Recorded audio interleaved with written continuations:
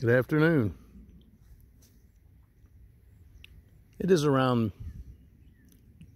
June the 5th, and I thought I'd visit or offer you an opportunity to visit. Just a few moments. Yesterday I was pruning this persimmons tree, this young persimmons tree, and I took off a lot of branches. I got interrupted so I couldn't finish it. But I took off a lot of branches that were full of fruit. And I know that a young tree like this, and there's fruit everywhere still, I plucked as much as I could yesterday before I was interrupted. And now I'm going to take the rest of these off. Wish I had more hands here to show you, but I pruned it radically. And you don't want, in my opinion, of course, for what it's worth, I always like to say, you don't want on a young tree a lot of fruit. I noticed that a lot of people pinch their very young fig trees, and I'm against that. We all want fruit, and there's a time and place for everything. One of my videos is there's a time to pinch and a time to pluck. Right now I'm plucking, because I want to strengthen the root system and the general tree and the width of the tree before it will have to sustain fruit in the future. Otherwise, you have this, it's just hanging down. You got this fruit hanging down. Same thing with young fig trees. And it drains all of the energy of the tree that should be going into the root structure and in the scaffolding of the tree. And I think it detracts from the tree altogether in many instances, makes it weak. And in the future, you're going to have a lot of flimsy branches. I see a lot of fig trees with flimsy branches that are not really capable of sustaining a good harvest. That's not good. If you grow your trees in a way without too much nitrogen, and if you know when to pluck, when to pinch, you should get a lot of fruit, and you don't need to really pinch. Pinching is something that I usually do because I want to stop growth. Like if this was a fig tree, I'd pluck it here on the top, because I've got 1, 2, 3, 4, 5, 6, 7, 8, 11 leaves there, which will all make a fig. This is persimmons. I understand that. I'm just using this as an example.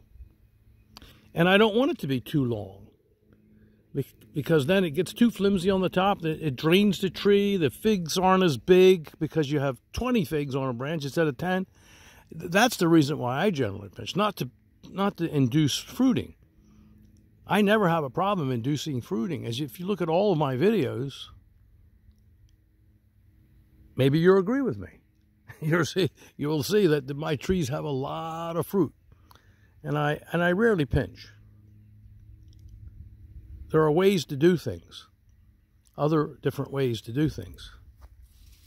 What is the old adage? More than one way to skin a cat. I think that's correct. But I pop these off. I'm popping them. I'm going to pop them all off, and I'm even going to do some more trimming, because there's just too much weight on this tree. Now this is one that I grafted. This is Nikita's gift that I grafted onto a regular persimmons tree, American persimmons. And let me go down here. I'll show you. I grafted two things. I grafted right here, Nikita's gift. These two are Nikita's gift. And what you're seeing here is fruiting everywhere. And I did a graft on this side. There was 2 American persimmons growing here, and I put them here. And then I cut them off, and I grafted on this one. I grafted an American persimmons called, I don't know what it's called. It's unknown, and I found it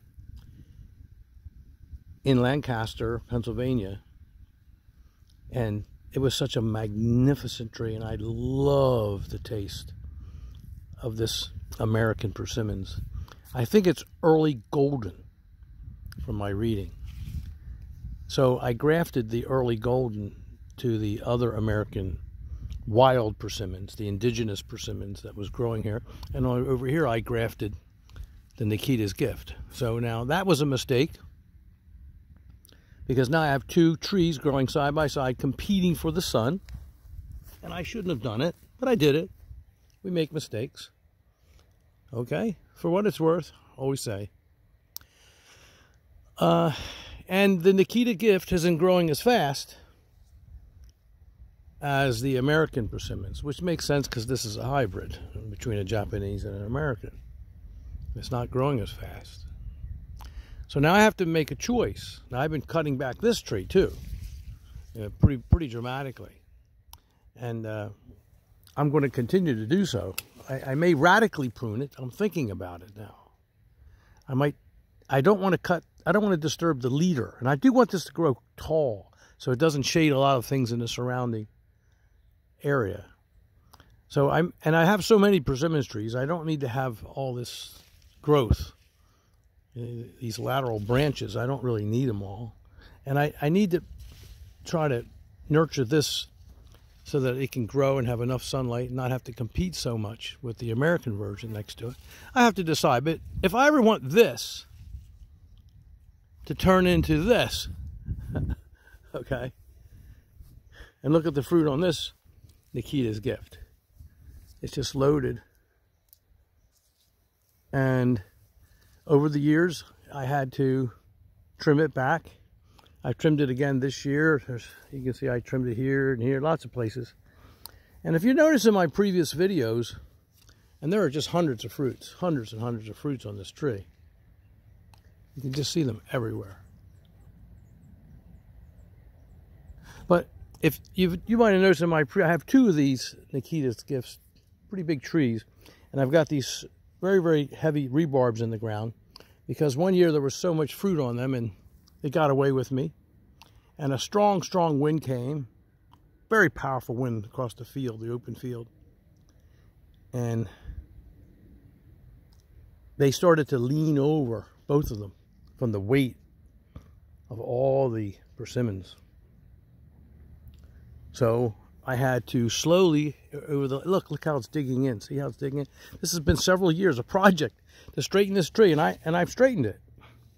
I'm still keeping pressure on it. I got to tend to this. This is not good. I have to put something in there or move this up on top, and I will when I'm finished and I have more hands. Now that I've noticed it, but I've gotten this tree to where now it is standing on its own, and it's thickened on the bottom, and it will support its own weight and the fruit. And I'll be able to remove that in another, maybe after the end of this year. I'll just, you know, there's an old thing. I remember when I was a teacher, my students presented me with a plaque once, and it said, I'll never forget what it said. It says, as the twig is bent, so is the tree inclined. I think I got that right. And what it means, and it's, boy, did it hold true for my entire life. What you do when a tree is young, and this has to do with children too, you know, the way that they are, their environment, and the way that you shape their environment, and the things you do when they are young really makes a difference on how they turn out when they're mature. So you have to always keep that in mind when you're pruning. That's my first priority, the prime directive when I prune. I'm looking at long term. I don't care about a few fruit. So there's some fruit on here, okay? I've got plenty of fruit. And even if I didn't, I get rid of it. I'll get rid of all of it. And I'm not afraid to prune off these branches too. I just have to take a better look at it and see what I want to do before I do it. And I may take most of this off. And I might put a rebarb in the ground and pull it back this way so it grows this, and I'll bend it so the tree, as the twig is bent, so inclined is the tree. Here's another example. Let's take a quick walk and then I'll end this video. I've been eating strawberries where I have several patches growing all over the place. I certainly love that. But here's another example. Since we're on the subject, here's a big cutting that I started this spring. And you can see, I'm not having any problems with fruit. Look at all that fruit. This is Smith. There's plenty of fruit, just a cutting. There's plenty of fruit. And guess what? Watch. Pop. Pop. Pop. They're coming off. Every one. Because, yeah, I mean, we're always curious. There's a nice one right there. And these would have come to fruition. I guarantee you I could have gotten these to come to fruition with my mixtures of food, my low nitrogen and other mixtures that I put in the soil, which I have other videos if you want to look at them, to induce fruiting. That's what I go for, fruiting. I want fruiting. And they would have come to fruition. So what? I've got other trees. But even if I didn't, honestly, I would have plucked them off because I want to inspire this tree, encourage this tree to form a better root system. I want to move this into a larger container soon. And I want some more growth here, some more structuring. Maybe I'll get a split. Maybe I will pinch this if it gets to be that high. Or when it does, I'll pinch it. Anytime in the summer, it doesn't matter. And when I do, it will induce the growth of another branch so that I have two forking up. And so I'm going to determine how this tree ends up as an adult. And that's what we should always be looking towards doing. That should be our goal. And sometimes you have to sacrifice. Sometimes you have to sacrifice the fruit. Sometimes you have to sacrifice branches like I just showed you. And it hurts. But trust me, in the long run, you won't have a bunch of flimsy branches unable to support fruit, and your tree will be solid. The branches will be thick. The terminal buds will be thick. It will be a fruiting tree, a true fruiting tree, a tree worthy of your collection. It takes time to do these things. Sometimes it takes years. I just showed you with that rebarb. It takes years to accomplish your goal. Okay, so, you know, it brings me to another subject. I've got so many things to do today. I think I'll save it. I'll save it for another video, or this video is going to run on. But I'm going to introduce another subject. My next video, I promise you, I'll introduce an interesting subject that I think you will find valuable and will put to good use. And with that,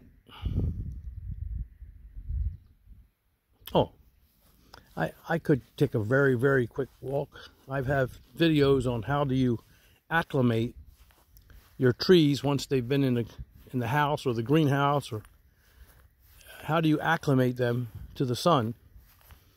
And you can see those videos, but I'll just interject this little segment into this video since there's an opportunity here.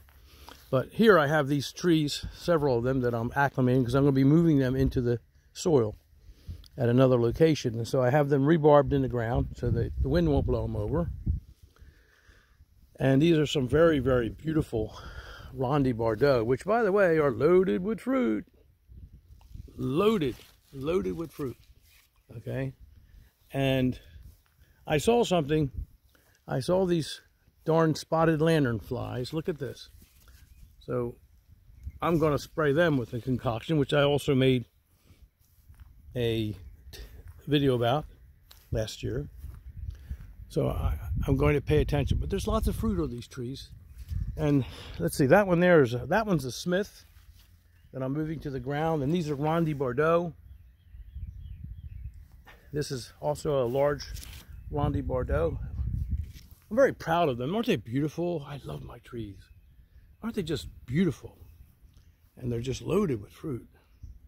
Okay, but I'm acclimating them to the full sun. And as I said, I have them rebarbed in position. And I've got my little trees, my Black Madeira and a bunch of others here that are also in the wheelbarrow here and here and there. And they're being acclimated to this full sun as well, because I made another video, which I should release in a day or two, about it's a continuation of Everyone Has a Greenhouse, a video I released, posted earlier this year. And this is a continuation of that.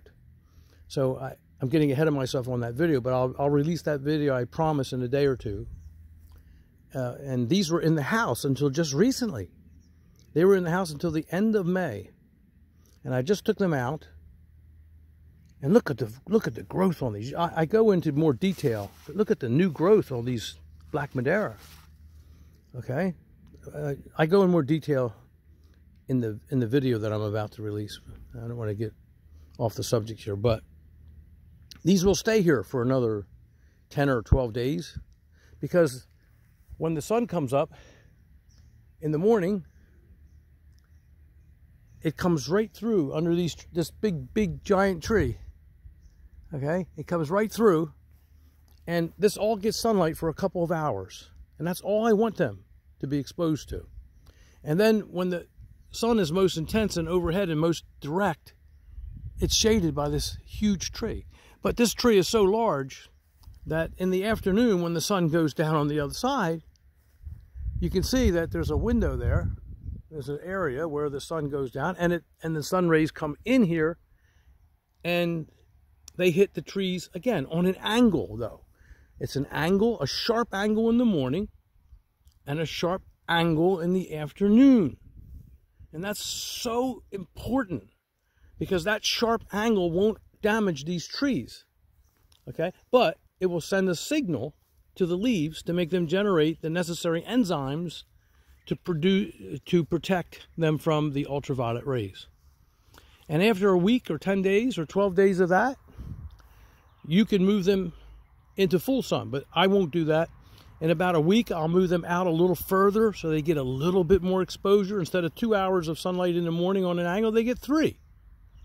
You know? And after a couple of weeks, then you can fully move these into the sunlight, and you will not get sunburn, which is a problem with a lot of people. A lot of people have that problem. They take them out of the greenhouse, or they take them out of the house, or wherever they have them in shelter, you know, in storage for wintertime. And they might even bud out in storage, even if it's in a dark garage or something like that. And then they take them out in the sunlight, and then they all get burned. Don't do that. Take them out and do this. If you do this, you won't lose one leaf. These have been out for about a week, and they're not, you can see there's no damage. No damage at all. I think it's the 5th of May now, I believe it is, and I took them out, I think, the 29th of May. It's in the video. All right. Thanks for visiting. I always enjoy your visits. I hope you enjoy mine. I've taken more and more trees, and I've placed them in the ground. I've left for here my Black Madeira and my Italian 258s and some of my Smiths and things, my varieties that I really feel that do better in the greenhouse early in the spring. I'll take these trees, as I've talked to you about in other videos, and I'm soon to take them out as soon as I have the time, and I'll stake them out also under the tree and acclimate them. And once I get them all acclimated, I'll put them over in the full sun, which you've seen before in my other videos. They'll be in full sun. And this is a beautiful Figo Preto. Look how gorgeous this tree is. And it's full of fruit. There's fruit everywhere on this tree. And there will be no pinching. Okay? And there's plenty of fruit the way I feed them. And there's a Genovese Nero.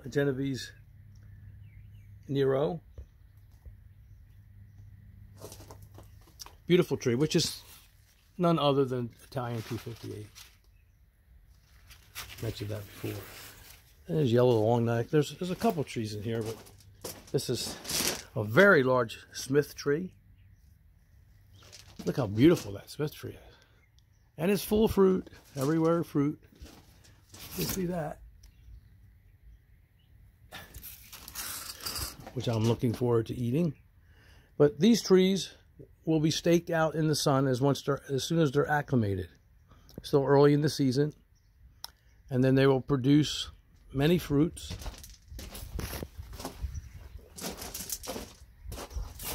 And there'll be subsequent videos about that as well. As you can see, plenty of my videos that have already been posted on these varieties. And so, been feeding the birds some corn from last winter. And the squirrels come and the turkeys come and eat it. There's still so much work to do. It's too early. There's the farmer's field. Looks like the zucchini this year. They're tiny, still small.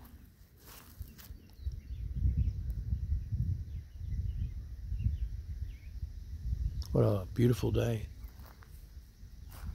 Lovely. I love it. I love this time of year. I bet you do too.